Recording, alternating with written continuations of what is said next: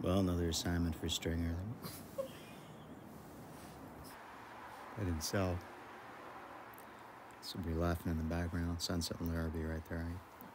They're tearing it down. When I arrived on the scene, unfortunately or fortunately, there was another person from Stringer arriving as well. He had a cell phone on, and I asked, "Hey, from Stringer?" He said, "Yeah, I'm from Stringer." And we began talking a little bit. He was like all over it like a cheap suit, and so I asked him questions. I go, "Well, what do you do?" Looked like a press person, and he goes, "I'm a camera operator." And I'm going, "What?"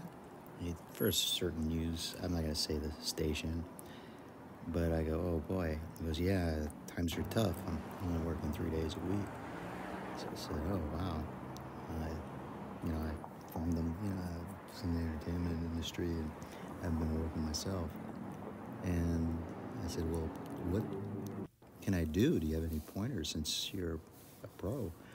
So he gave me some really good pointers, and in a way, I'm happy that maybe I ran into him, even though he's a competition, because he was able to really help me out with thinking simply of what I needed and what I was doing. And I definitely wasn't doing what he was saying. I wasn't holding the shot long enough where I thought 10 seconds was good. He told me like 20 seconds and not to pan, but you can probably, if you're doing 20 seconds, you can pan at the end and then reverse it for 4 seconds. There's some other stuff he told me too, which was really helpful. So here's the footage of the Viper Room, and it's not going to be in existence in the future. So here you go.